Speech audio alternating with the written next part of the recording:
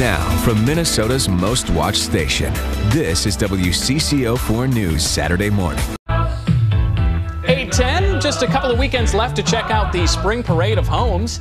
With more than 500 new and remodeled homes, there's a lot to see this year. And homes are spread out across Minnesota, from down in Faribault to up in Cambridge, even a few over in western Wisconsin. All right, Mike, you were in Florida yesterday. Totally fine because you were on vacation, but I know that you love doing these. I do. I love to kind of snoop in people's homes. And there were a couple bathtubs that you would have liked to have laid in. I know that's your thing, too. We actually did bring this up over there. We said, that's a tub that Mike would definitely go in. So we've done these in the past. Let's take a look at two homes, Minneapolis and Edina.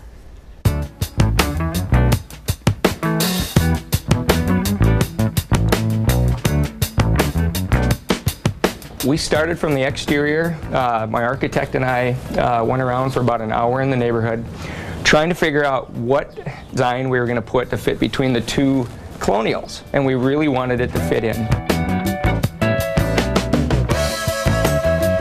The light in this place is amazing. Light comes in from the east, comes all the way through the south, and at the end of the day comes all the way through the parlor area. All day long this house is lit up. A really big center island. This thing is 9 foot by 5 foot in size. This is huge. This is amazing. It is, and you know what's nice about it? We used a quartz surface on here, and you'll notice in the kitchen there's a lot of contrasting between the light and dark. Yes. And even the kitchen hood up there, we had a custom hood made by Raw Earth. It's distressed metal. As you turn the corner, we wanted that to be a piece of jewelry. Walking into the master. Beautiful. Again, a lot of use of light. I really like the detail of the ceiling lines, which brings in an architectural flair in here. It's like a spa. It really is.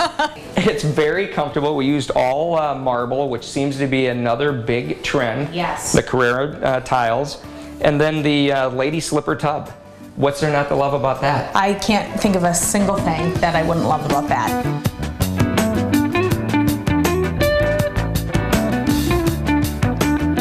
Let's start with the main level here. You've got a big open design, and this level was designed for entertaining. It sure is. I mean, think how many people you could fit in here. Exactly. So you've got your gourmet kitchen, but the best feature of the main level, in my opinion, is this porch. And so you really can bring the outside in. This is a Marvin product. It's their lift and slide door, and it goes all the way into the wall.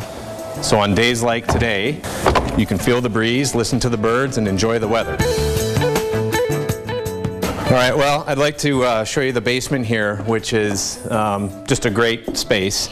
So the things to notice down here is you obviously have a great area for sitting and watching movies, relaxing with the family, taking in the big game. This is actually one of the oak trees that was taken down on the property, and we had it milled, kiln dried it, and stained it, and now it's going to be part of the house forever. Not everybody obviously has the budget for those types of homes, but in fact most of us don't.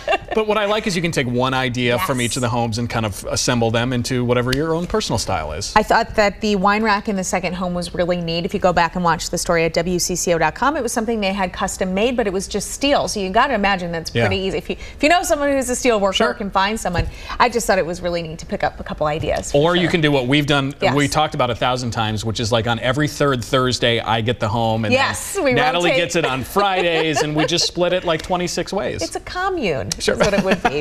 All right, the Parade of Homes goes from noon until 6 today and tomorrow.